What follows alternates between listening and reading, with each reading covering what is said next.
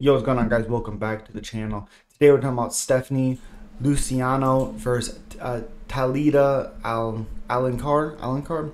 Stephanie Luciano 5-1-1, 3-1-1 in her last 5 fights, minus 170 favorite, 24 years old, with 5'6" with a 66.5-inch reach. Fighting Talita, who's 5-0-1.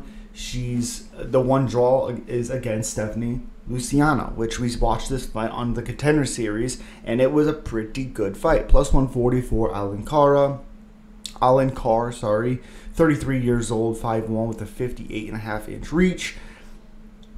8-inch reach advantage for Luciano. She's Talita is very good on the ground. Like I said, only 5 wins, but with the Ryan Amanda fight split decision, I believe, I can't remember 100%. I thought Amanda won that matchup.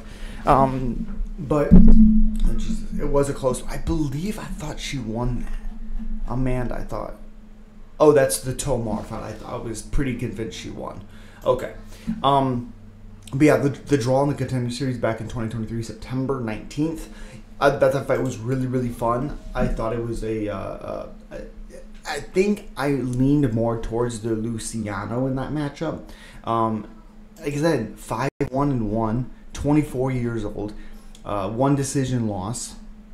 Has had no fights since. I was supposed to fight Shauna Bannon, Julia Palestri,